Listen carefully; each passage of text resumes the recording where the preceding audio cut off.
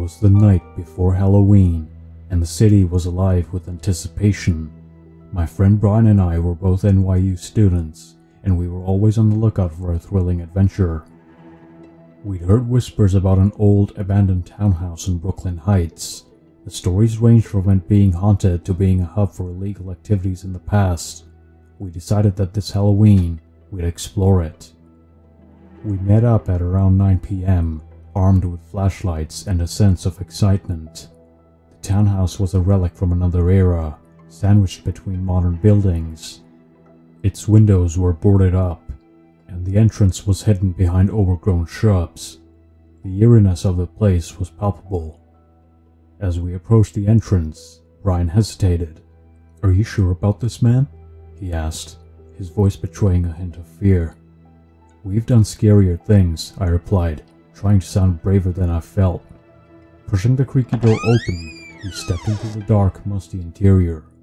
Our flashlights revealed peeling wallpaper, broken furniture, and a thick layer of dust on everything. But what caught our attention were the footprints. They looked fresh, leading from the entrance to a locked cellar hatch in the middle of the living room. We exchanged glances. "Someone's been in here recently," Jake whispered. I nodded, my curiosity piqued. "Let's see where these lead." We followed the footprints, which took us through the dilapidated living room into what looked like a study. Old books lay scattered everywhere, and a broken chandelier hung precariously from the ceiling. The footprints continued, leading us back to the cellar hatch. The hatch was old and rusty, with a heavy padlock securing it. We tried opening it, but it wouldn't budge. "Looks like we're not getting in there," Brian remarked, sounding slightly relieved. But as we turned the lever, we heard a sound. A soft, muffled sound coming from below. It sounded like whispering. We froze, our hearts racing.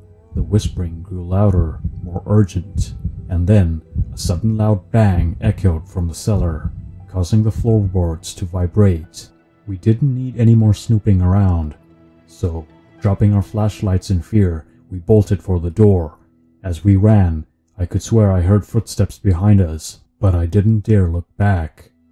Bursting out into the cool night air, we didn't stop running until we safely reached the nearby cafe. Breathing heavily, Brian looked at me, with his face pale. "What the hell was that?" I shook my head, equally shaken. "I don't know, but I don't want to find out." We decided to call it a night and headed back to our dorms.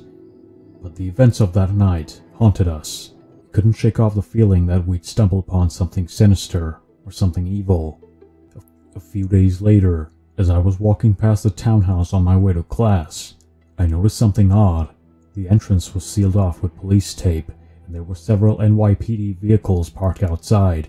Curious, I approached one of the officers. "Excuse me, officer, what's going on here?" I asked. He looked at me with his expression grave. "We received an anonymous tip about suspicious activities in this townhouse. That's why we're investigating." I nodded. With my mind racing, I asked, "Did you find anything?" The officer hesitated for a moment before replying. "We found evidence of recent human activity in the cellar, but no one was there when we arrived." I felt a chill run down my spine. "Thank you, officer," I mumbled, quickly walking away. Brian and I never spoke about that night again, but every time I passed that townhouse, I couldn't help but wonder what secrets it held, and who or what had been in that cellar that night we decided to explore. The townhouse was eventually demolished, and a new building block took its place. But the mystery of what happened that night remains unsolved, and every Halloween I'm reminded of the terror we felt and the eerie whispers that still haunt my dream.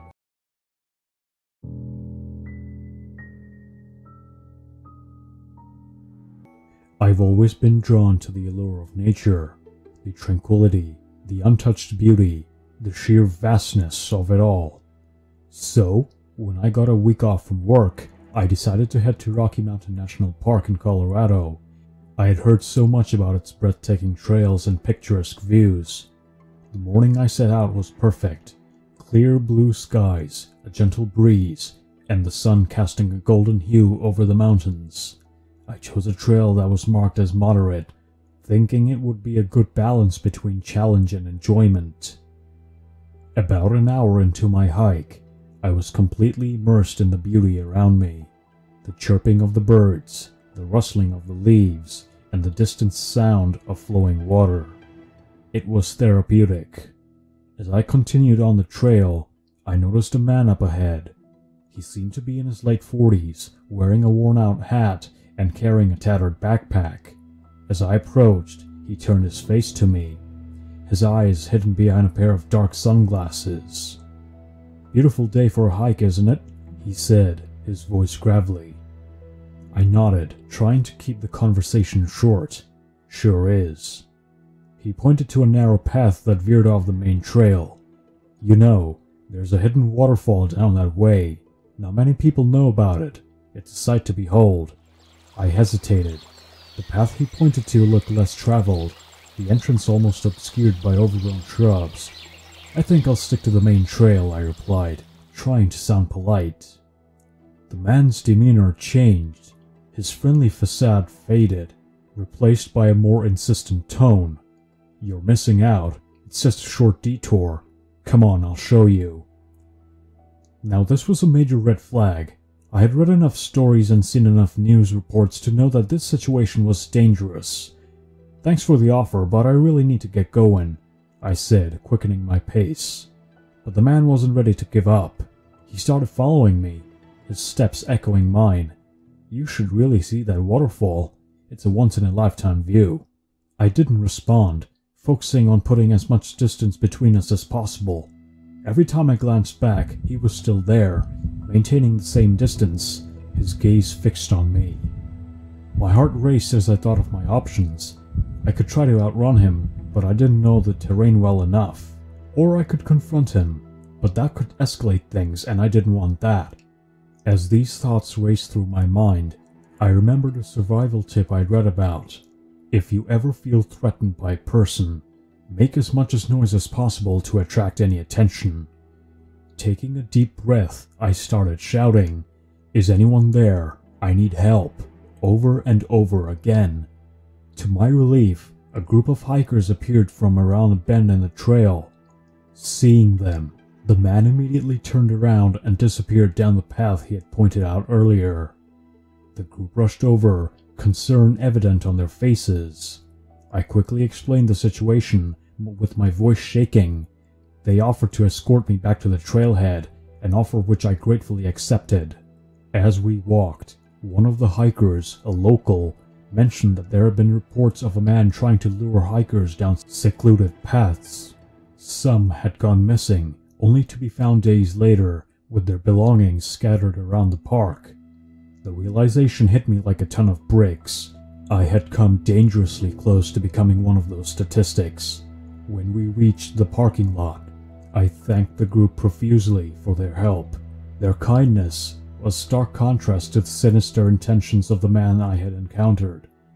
As I drove away, the majestic beauty of the Rocky Mountains in my rearview mirror, I made a silent promise to myself to never hike alone ever again. The experience served as a chilling reminder that while nature can be breathtakingly beautiful, it can also hide dangers that lurk in the shadows, waiting for the right moment to strike.